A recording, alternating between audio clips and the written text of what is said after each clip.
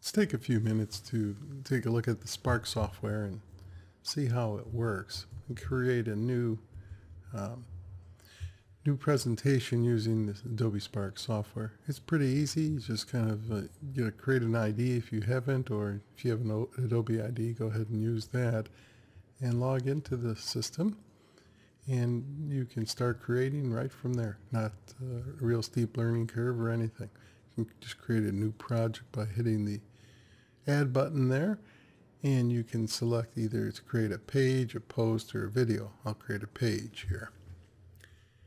Notice, get a blank screen there, and you can choose from many different themes that are already preset or start your own. I'm going to pick one here. Let's pick the Chronicle one there, and let's add a title to our creation. Just click on the title there and just start typing away.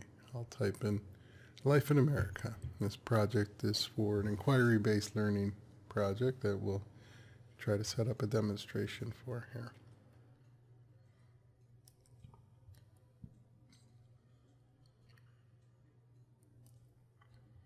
So I just add the title, I click the plus button in the bottom there, and I can upload a photo to use as a background. And this one looks good here. I'll take this photo, add that to my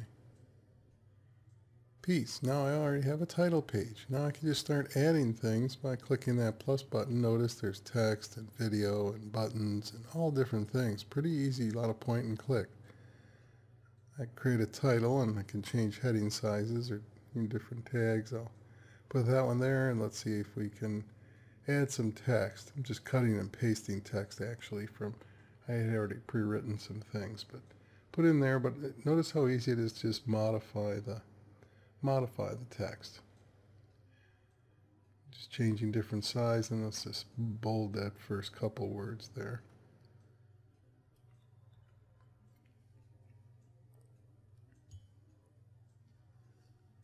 But notice you have the plus buttons. You can just add and rearrange, and things are starting to come into shape there. I don't need to know any code or anything like that.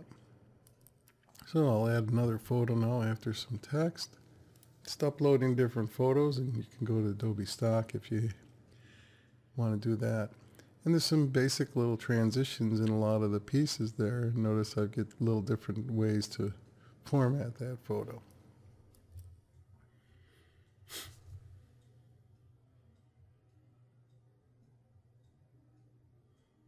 But instead of the photo there, I'm going to actually add a button first and put an external link in. So I put here, learn more at Wikipedia about the Civil War. And then I'll align, just center that button there with the URL. Now I have a button with a link. Pretty easy, eh? Now let's put that photo in.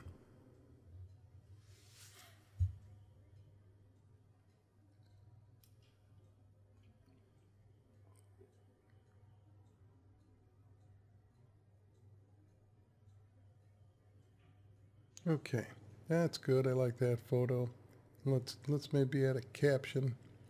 Just notice I'm clicking here. I don't have to really write any code or align anything. It's just pretty straightforward. This is great multimedia presentation software. So different way, you do presentations. Use PowerPoint or use Keynote or others, but the Adobe Spark software is kind of a good way to pretty simply get a quick presentation, which is web-based, started right away. So now let's add a title there. Let's center this one and put a reference here for the Library of Congress.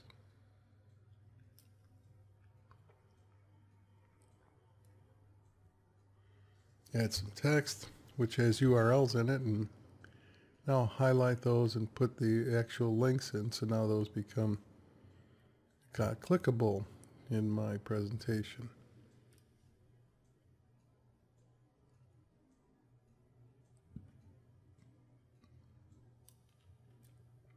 All different ways you can format. And again, this is the format based on this template that I chose earlier. I'm going to highlight there the first sentence and italicize it. Let's add another button and actually put a link here to the Library of Congress. with a kind of a button, a more engaging button. These could be videos as well, different widgets, different other web pages or code. I'm just doing a pretty simple example here just to try to demonstrate how simple it is to get started with Adobe Spark.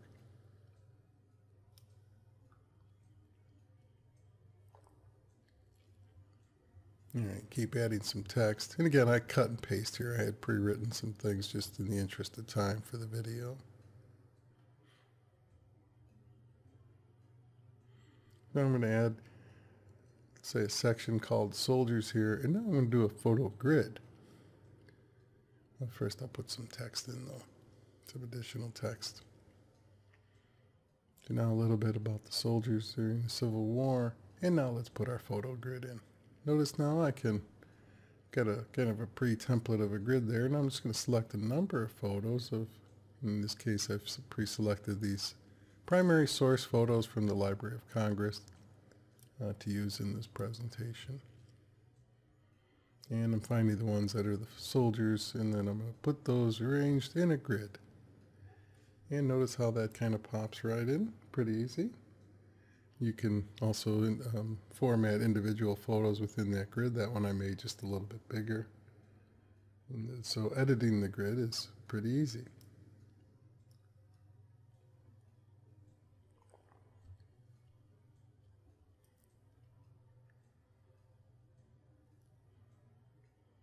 Okay, it's starting to look pretty good here.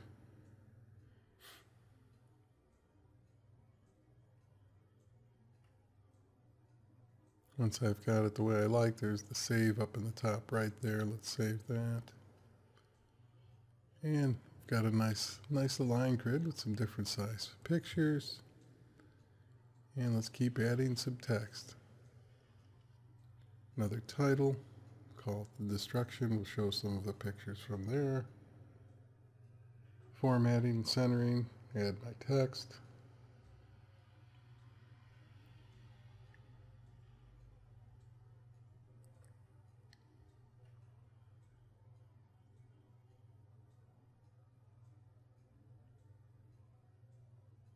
Yeah, first maybe I'll put a caption in. Yeah, so put a caption in here first and images of the soldiers.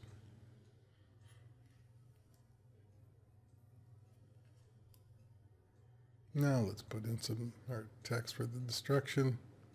A little description of what happened to all the places during all the wartime. Put another photo grid in. And again, just select a number of photos. Hopefully you're seeing that it's pretty straightforward here to get really started pretty quickly with the Adobe Spark software. And notice when you do photos to the right here, we can, all different ways I can bring them in from Google, Dropbox, on my computer, Adobe Stock, the Creative Cloud, or even Lightroom if you're creating photos.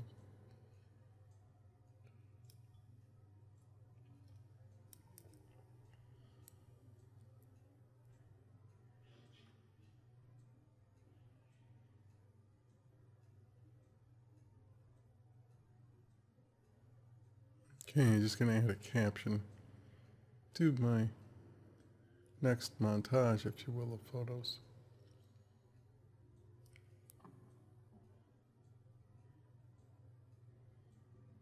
Spark software can be pretty good to get students new to some presentation software moving pretty quickly and get something that they can be pretty happy with pretty quickly. Okay, let's add another section here.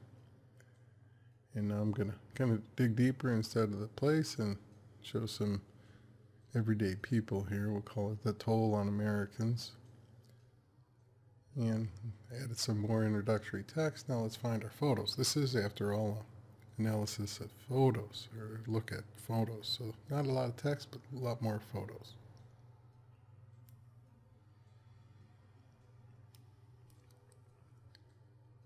Okay, that looks pretty good. Got all those photos. I could do a lot more, but well, let's grab these last couple. Okay, oh, those are some good photographs.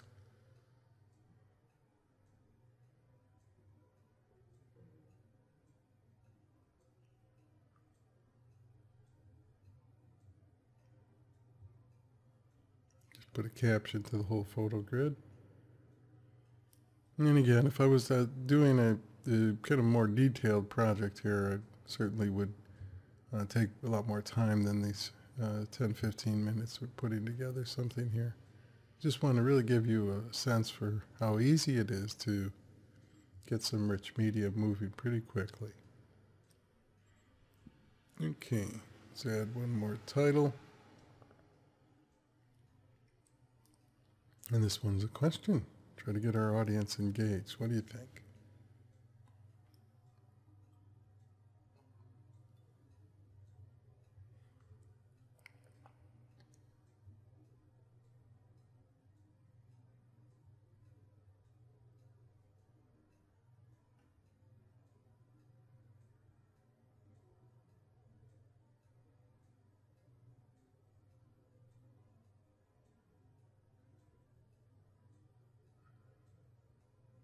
We'll add a button under that.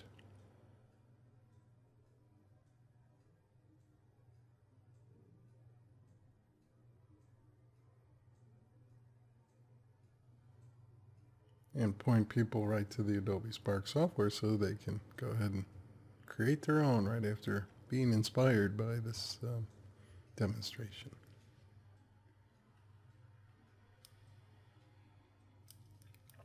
And we'll send them to the Library of Congress here to find their own photos, and then they can come back to the Spark.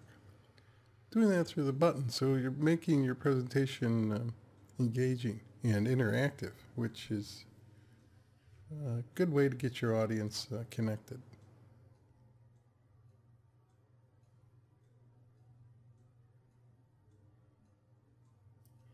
And just try to add some credit here at the end and references, and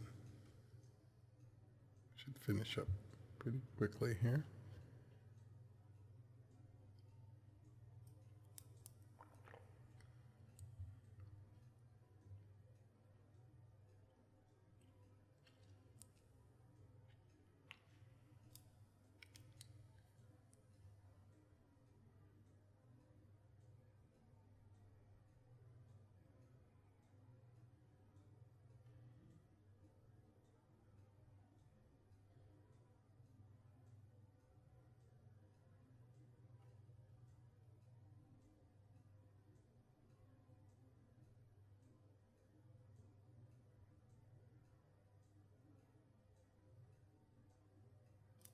Okay. I'm going to make sure I add my sources in, the references from the Library of Congress, Wikipedia, etc.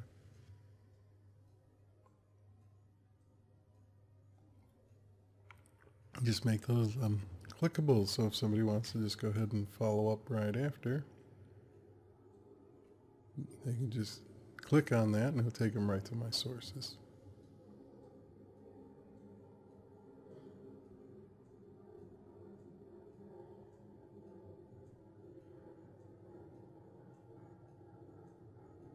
Okay, now we're looking pretty good here, and let's see how we can preview this.